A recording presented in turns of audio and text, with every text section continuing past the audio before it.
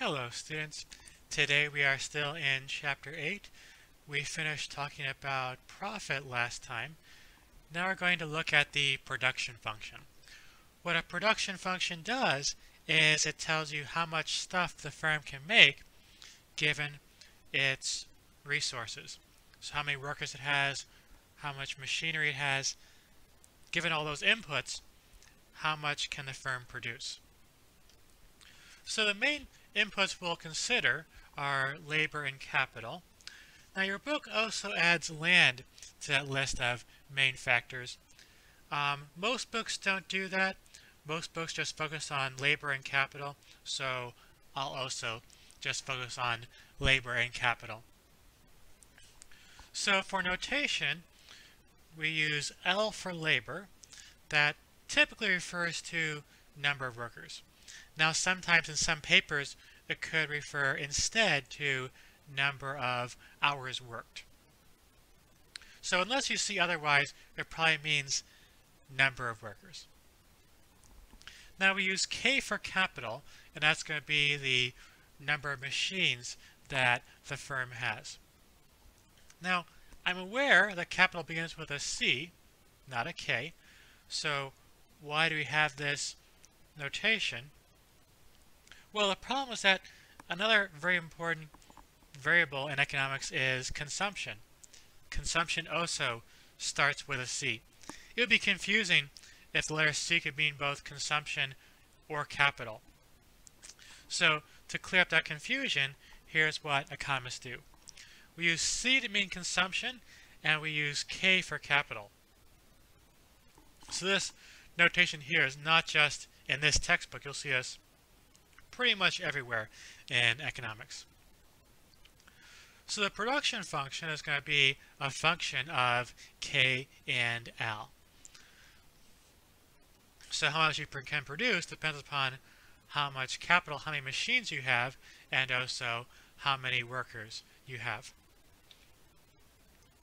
So here's an example of how production functions work. Let's say the firm's production function is the square root of K times L. So if the factory has 27 workers and 3 machines, how many widgets can it make? Go ahead and pause the video here while you think about that. When you think you have the answer, press play.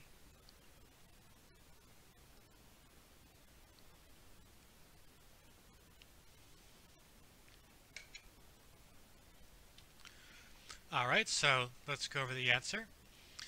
So L is labor, that's how many workers you have. Our problem said we had 27 of them. K is capital, how many machines we have. So the problem says we have 3 machines. That translates into K equals 3. So all you gotta do is plug L equals 27 and K equals 3 into this. So you get square root of K times L is square root of 3 times 27. 3 times 27 is 81. Square root of 81 is 9. So this means the firm can make 9 widgets if they have 27 workers and 3 machines. Now, of course, the production function isn't always square root of K times L. Different firms have different production functions. So here are some common examples you might see in other books or exercises. So you might have production is K plus L, so number of machines plus number of workers. You could also see something like this where production is the cube root of number of machines and labor to 2/3. This is a popular choice in macro. We talk about why it's so common in macro in one of my other courses, intermediate macroeconomics.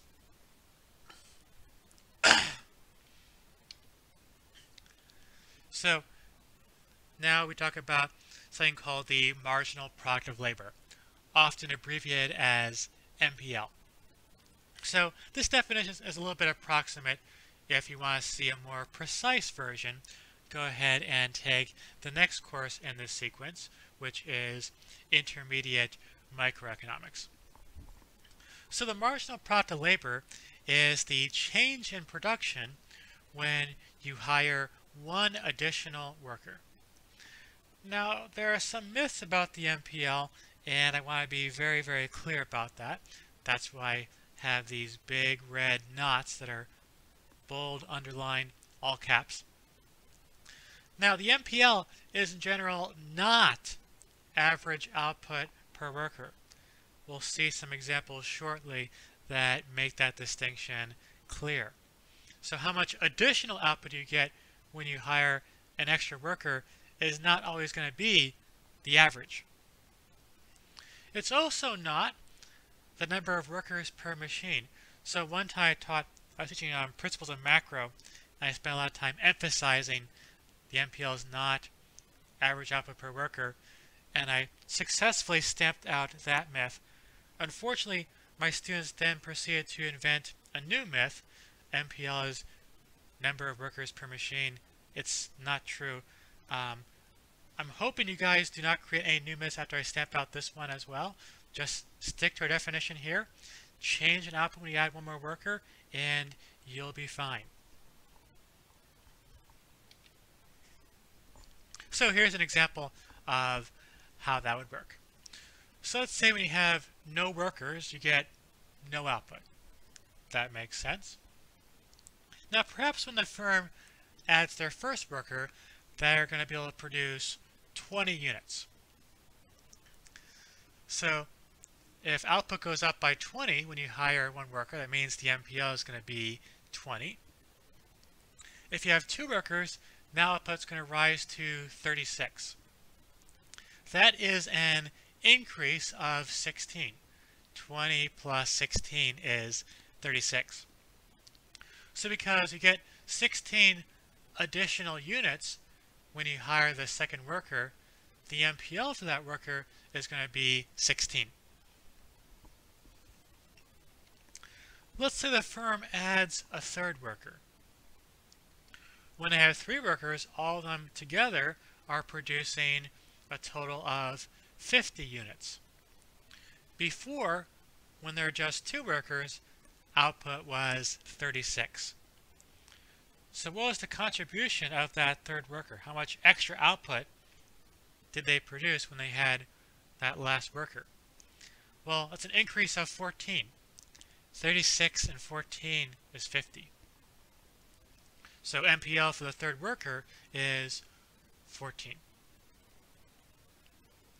Lastly, if you hire a fourth worker, now total output is going to go all the way up to 60.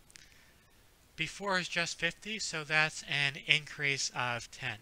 50 and 10 is 60. So you can see how this table is constructed. Just follow the arrows here, and that's how you find MPL. Now your books graphs look a little bit different. We'll see what your books tables look like on the next slide. However, some of the homework problems are based on this, so many other textbooks have a format more like this, so I want you to be familiar with this format as well. So here's what your book looks like. I'll keep running the same example. Your book puts the MPL in between the numbers of workers. So you have 0 workers up here in this row, and you have 1 over here. You just insert that MPL right over here according to your textbook. So here, it's still constructed in the same way. If you have 20 units of output when you have 1 worker, and that rises to 36 when you hire a second worker, that's an increase of 16, so your MPL is 16 over here. 20 and 16 is 36. So here's another exercise for you guys to work on. So I emphasize that the MPL is not average output per worker. So here calculate both the MPL and you'll find average output per worker, and you'll see for yourself that they're different. So go ahead and pause the video here while you fill in the rest of the table.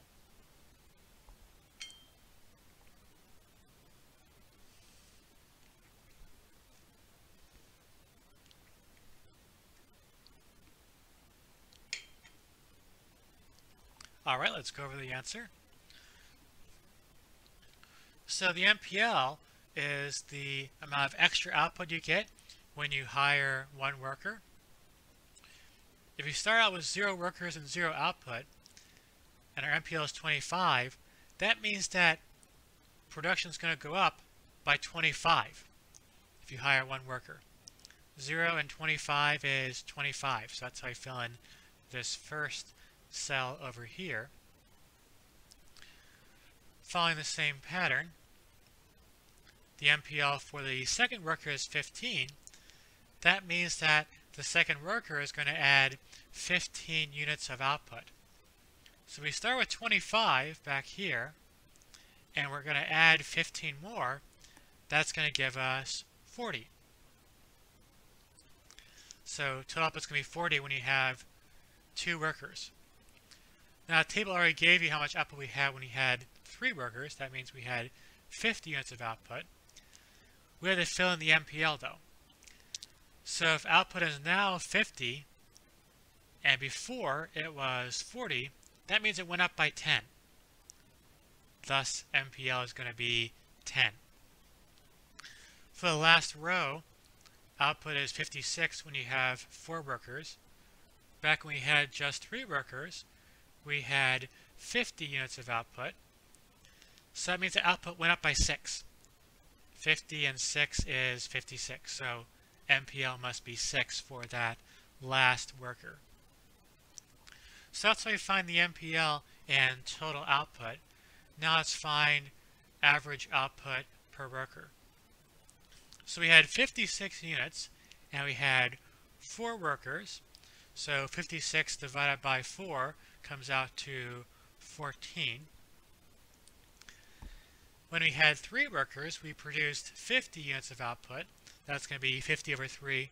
I guess that'd be 16 and 2/3. Is that right? Yeah, 16 and 2/3, if you want to do it that way. When we had 2 workers, we had 40 units of output. 40 divided by 2 is 20. We had 1 worker, we had 25, so 25 over 1 is just 25. So, remember I said, in general, the MPL is not average output per worker. If you go and compare these columns, they're different, with an exception up here, but other than that, they are not the same. So don't confuse average output per worker with MPL. They are different. So you can also graph the MPL. So I'm just continuing with the same example here we just finished working with. So here is total output. We said we had 0 workers, we had 0 output. When we had 1 worker, we produced 25, so that's point is over here. 2 workers gave us 40, so we have 2 and 40, and so on for the other points. So total output looks like that. The marginal product of labor looks like this graph over here. So the MPL was 25 for our first worker. So you put that over there. When you have 2 workers, the MPL fell to 15. So there's the second point in the graph. 3 workers, MPL is 10, so that's over there. And 4 workers, MPL was 6. So that's the marginal product of labor. So in our next episode, we'll learn about the marginal product of capital, which is a closely related concept.